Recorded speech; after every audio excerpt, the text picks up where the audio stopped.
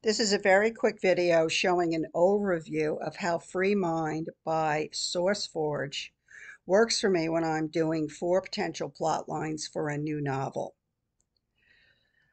Here is the mind map with four potential plot lines I've written for my new novel. The mystery story doesn't even have a working title. It's just book 4 in the Jack Nolan detective series, which is what JNDS stands for.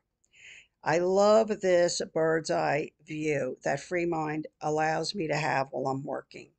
I also love that I can close each plot line as I move to the next. This way, it's out of sight and out of mind. Everything stays organized. It's all in the same document. It's all in the same file. Now, I've made a dummy example, plotline example here so I could show you how it works.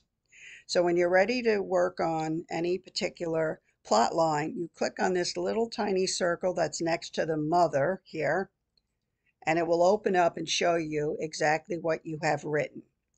Now, the only thing you need to remember is you have to click Alt-Enter in order to enter the dialog box. This way you can work on the plot line in the dialog box just like you would in any other application. If you work also with a template, you can copy and paste your template as I have here, and you can begin to plot your mystery or your novel.